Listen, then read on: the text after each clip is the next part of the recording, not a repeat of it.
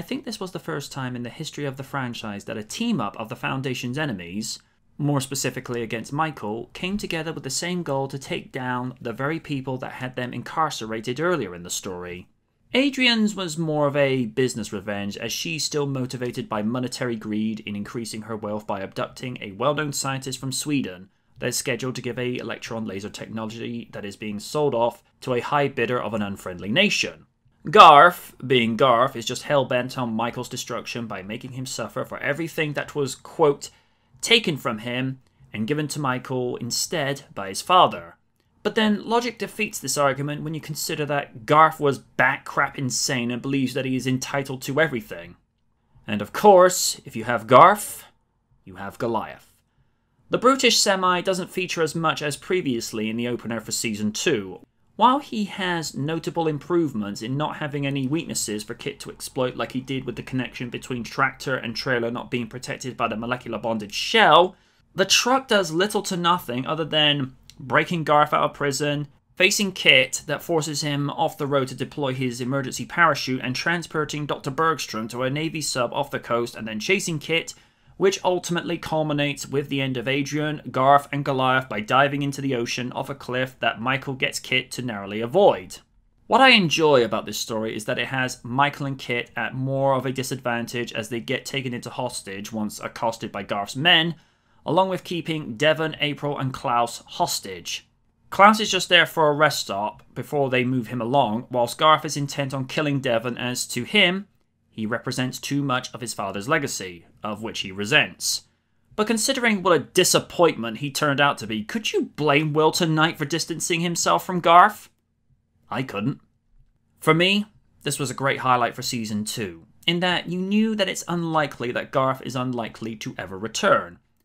Although, there is the popular fan theory that the man-at-large that Prometheus's specs, along with the KITT Stank specs, were supposed to be delivered to Garth Knight from the Knight Rider SG pilot. This was never followed up, but it would have been interesting if more had been alluded to in that show, as to see that resolved and concluded would have been satisfying. But that said, I think I'm expecting a little too much from modern Hollywood. Don't you? But all in all, a great story, and a great payoff for our heroes. And a little bit of trivia. This 2-hour TV movie is split up into 2 parts for syndication, and KITT is equipped with the Emergency Parachute Deployment, EPD. Now for acting. I couldn't fault anybody this week. I was really impressed by David, Rebecca, and Peter Mark Richman as Klaus Bergstrom. David for his scene-stealing performance for his dual roles as Michael and Garth Knight, Rebecca for showing the emotional range and being able to stand her own ground with Garth, and Peter for his dual role as Dr. Klaus Bergstrom and his doppelganger. As for the score, this is classic Knight Rider, where it's able to be intense when Garth is carrying out his nefarious schemes, and for driving scores when Michael and KITT are in pursuit of him. And there's even discrepancies for this follow-up, especially in continuity. When Goliath is driven out of the garage, a model is used, that is true. To conceal the fact that there is no driver, the windshield has been deliberately obscured with dirt and mud. However, in all other exterior shots, the windshield is perfectly clean. During his escape, Garth kicks a fellow inmate who tries to climb into Goliath after him. In the close-up, Garth faces the man from the front and kicks with his left leg. Then we cut to a wide angle. He is facing him from the back and kicking him with his right. Spoilers. The goof item may give away important plot points. Continuity. When Michael is rescuing Dr. Bergstrom from Goliath's trailer, they both step from the moving trailer onto KITT's hood before jumping onto the seats from the open T-top. Once they are inside KITT, both of the trailer doors are closed and locked. Overall, this was the second 2-hour episode of the season, and it was a great way of resolving the issues of Adrian Margot and Garth Knight.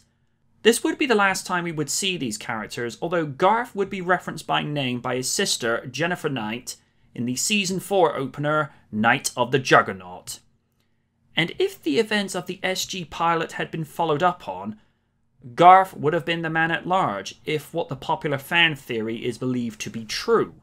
In all honesty, I think this episode would have served better as the season finale for Season 2. It tied up loose ends and it ended on a high note with Bergstrom safe and secure, and Michael going on a date with the girl of the week, in this case being Klaus's niece, Dr. Christina Bergstrom. Good night from the night.